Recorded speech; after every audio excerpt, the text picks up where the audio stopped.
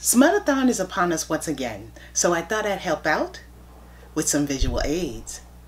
Stay tuned.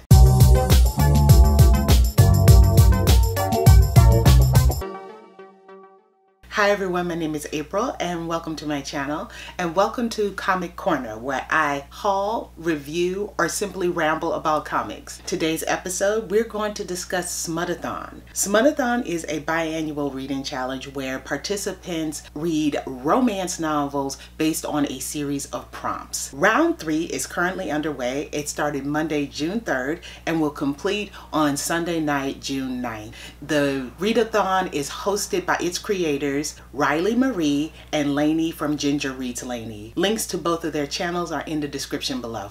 The reading prompts for this round come in the form of a bingo card, and I have 5 comics that I think will satisfy a lot of the criteria. Before we get started, let me give a disclaimer that some of the following material is rated M for mature. That means it can contain nudity, sexual content, and graphic sexual depictions. So, in other words, not safe for work. Also, let's switch up the bingo card.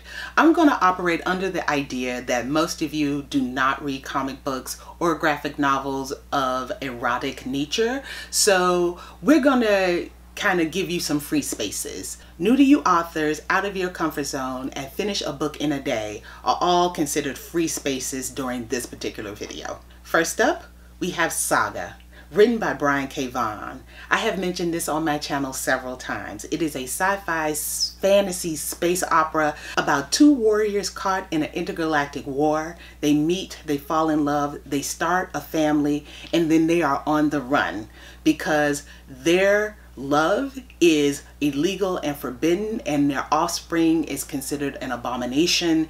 They are just fighting to stay together as a family. This series is beautiful, it is funny, sexy, heartbreaking, exciting. I can't say enough good things about it. And for the bingo challenge, it satisfies forbidden romance, LGBTQ+, enemies to lovers, different worlds, oh, and one-word titles.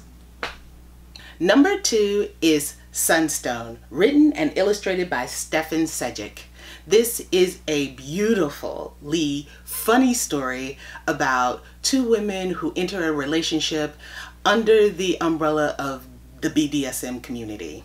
Let me read a blurb on the back. Exploring sexuality and how it affects our lives, the nature of fetishism, and the truth behind BDSM, as there seems to be more than a few misconceptions about it.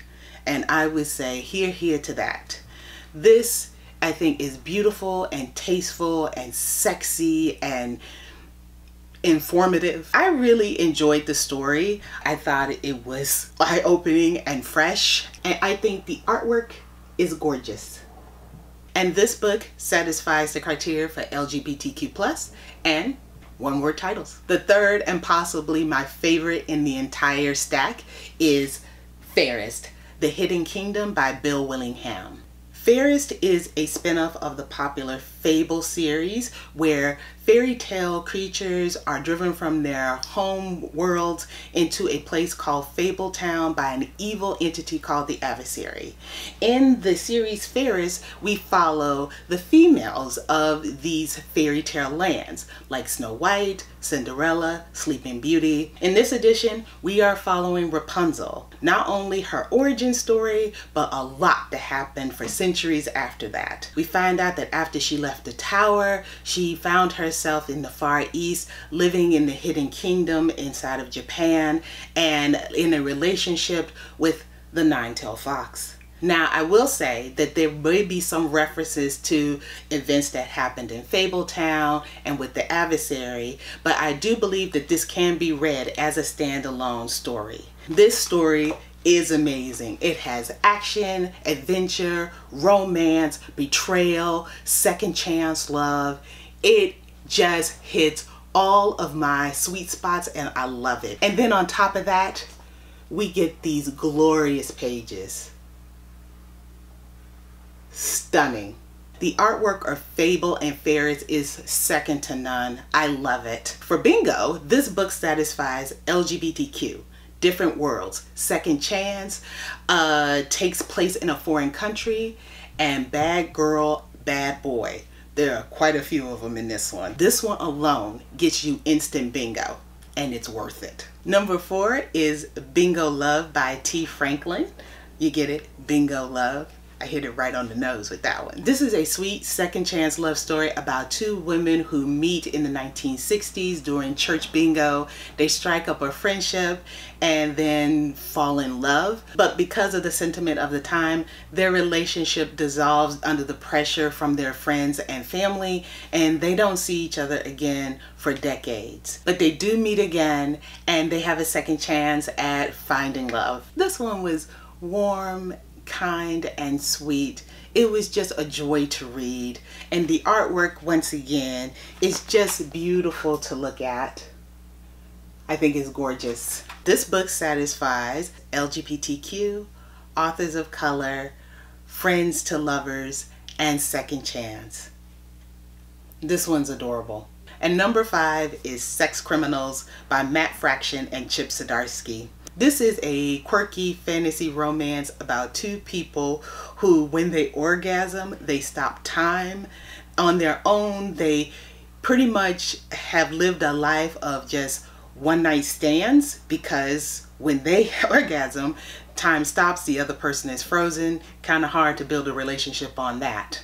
Well, one night they meet, they like each other, they hook up, and they're both about to leave when they find out, hey, you're not frozen. You're not frozen either.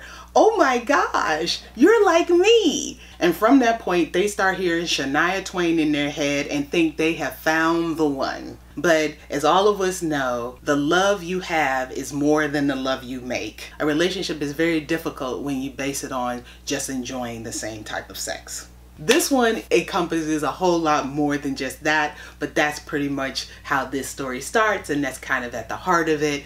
It really is just a relationship story about two people trying to make it work. This one doesn't actually satisfy any additional squares other than the free spaces on the bingo card. I just threw it in there because it's a hell of a fun time, and I enjoy reading it.